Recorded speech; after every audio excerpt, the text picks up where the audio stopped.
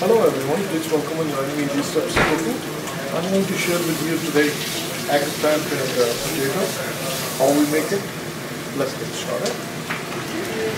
Our potatoes, they're peeled, they cut into small, good size of chunks, and a little bit oil, any oil, and we're going to just fry them until they turn a little bit, they get cooked, or they start turning a little bit brownish.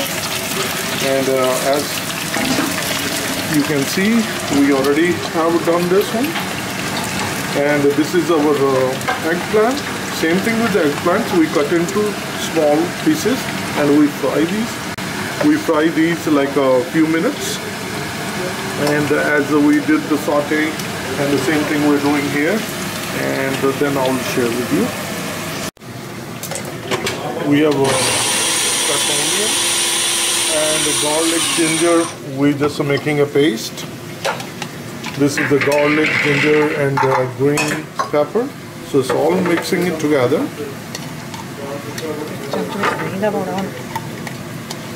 So as we added the cumin seeds, jeera, and now onion, and garlic, ginger, and green chili paste, and we're going to saute these.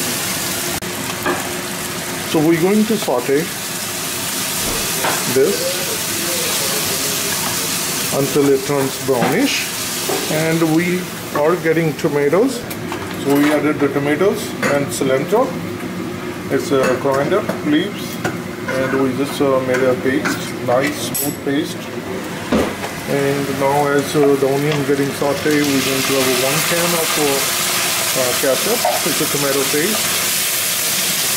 And we're going to cook that. As we cook, we're going to add the spices. That's curry powder, red chili powder, black pepper, garam masala,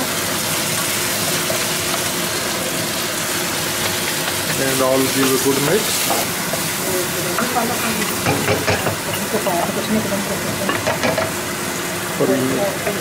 So once we added our tomato, fresh tomato and cilantro, and I'll give a good mix, and we're going to add salt now,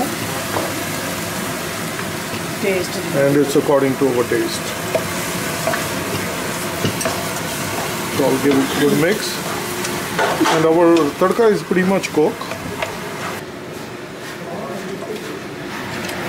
And half cup of water as we cleaned our pot, and it's fully cooked. And now we're going to bring our vegetable, eggplants and potato. Once we added into that, and we give it a good mix. So all the masala tadka is basically marinated, covered with it. Let me mix it. So I'm going to go slow. Okay. So just mix it a little bit. So once all the spices, our tadka is all mixed, so our vegetable is all fully cooked. So this is fully cooked, and basically we cover with the lid for like 5 minutes with very low simmer heat, and as you can see, it's looking perfect. Eggplant and potato. So as you see, eggplant and potato is all done beautifully. I really appreciate each one of you.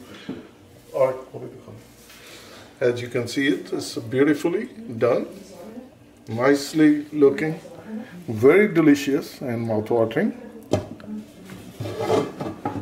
And I really appreciate each one of you joining my easy steps of cooking. Thank you very much, and I'm going to see you soon. Bye bye.